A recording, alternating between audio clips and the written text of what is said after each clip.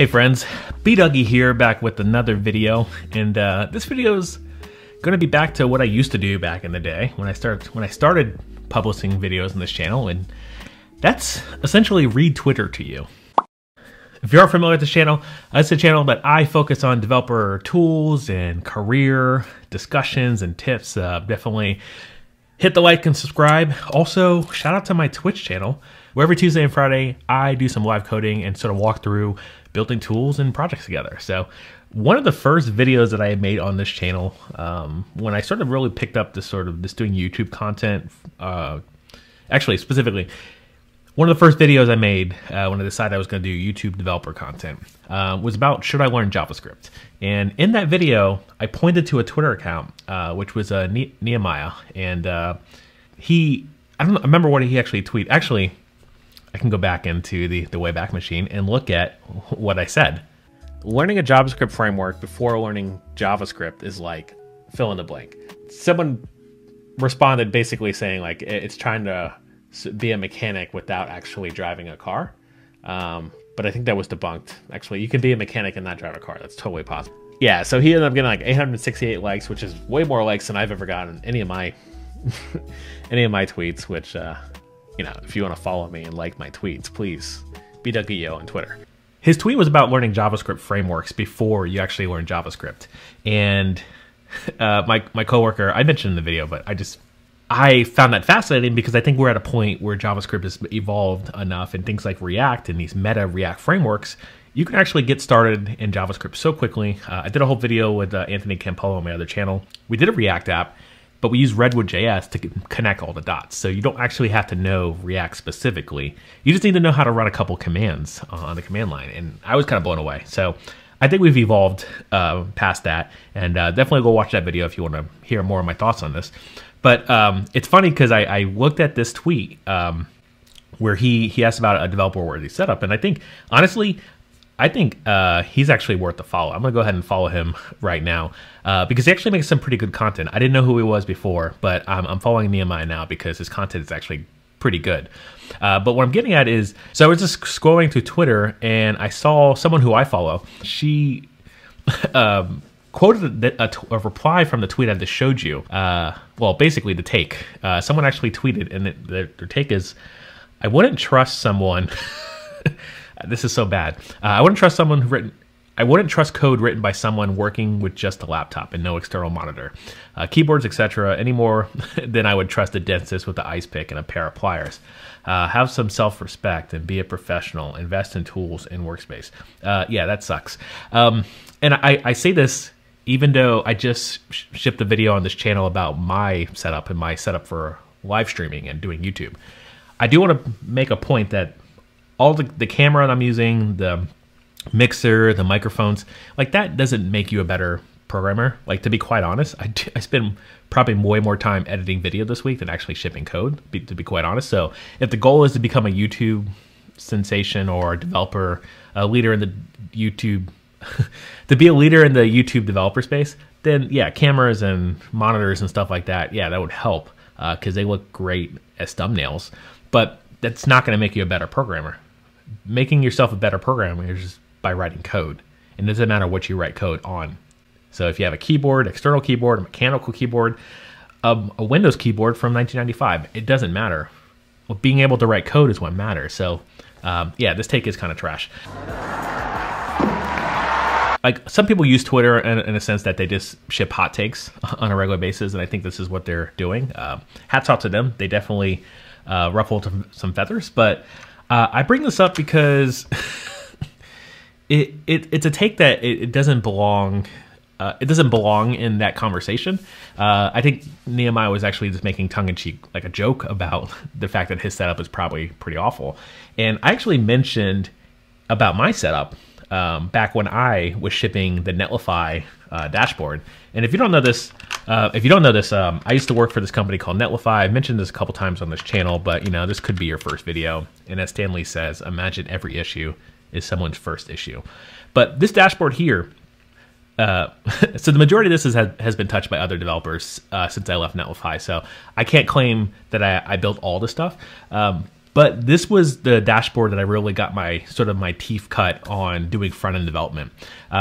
It's funny because when I first interviewed at Netlify and got the job there, I had actually not done a ton of front-end development. I probably spent about a year prior, after doing only a year prior to that doing development. So I was about a couple years in my career doing front-end development, specifically in the sense of just cleaning up JavaScript code. I didn't really have a good understanding of CSS and the web, and even using the Chrome console. And it's all stuff that I had to learn on the job while at Netlify.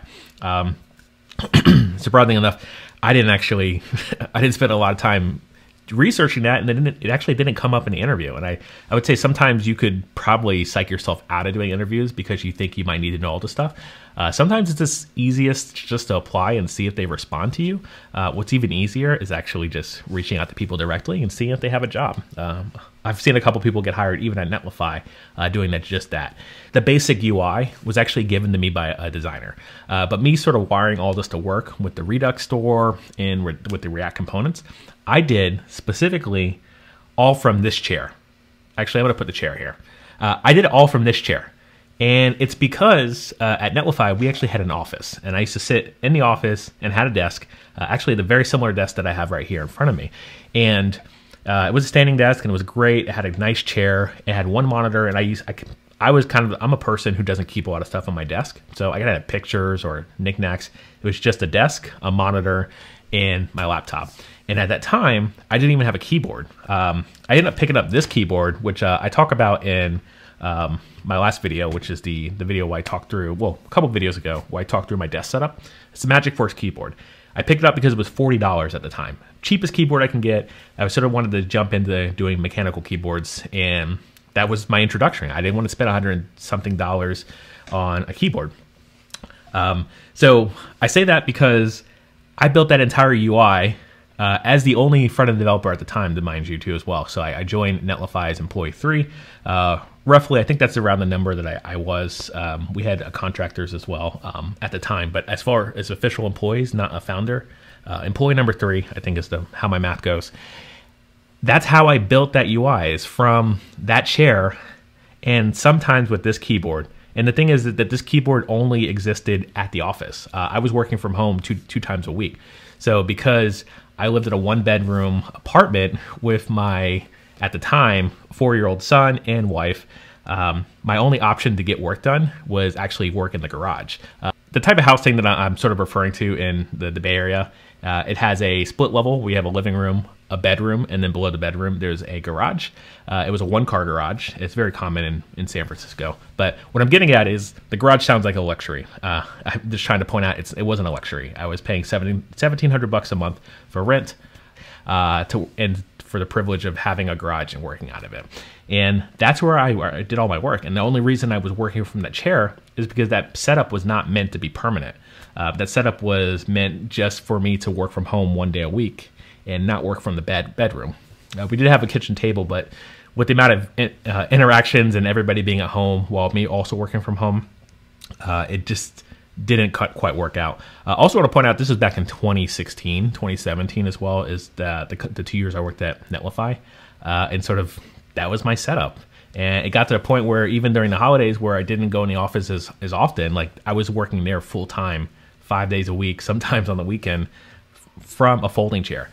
So I just want to point out that I built that entire UI that I'm showing you from a folding chair and from not even a keyboard. I was actually using my laptop the entire time. So I had no monitor. I would have loved to buy a monitor, but something that I don't talk about a lot is what my salary is today and what my salary was then. I will say that I was making the high 5 figures at Netlify when I first joined, and it was enough for me to get by. At the time, it was enough for me and my wife to get by, and then also put my kid into a daycare during the day. But what I'm getting at is, like, I wasn't making a ton of money. I wasn't like rich. I'm sure Netlify is going to be worth tons of money down the road, and like I do have stock in the company, which is great. But at that time, I didn't have the means to go buy a monitor, go buy a desk at home, go buy all this stuff, which is why I went in the office most days during the week. But I say all this because I think that was not the best look for who was it, Pseudo Echo.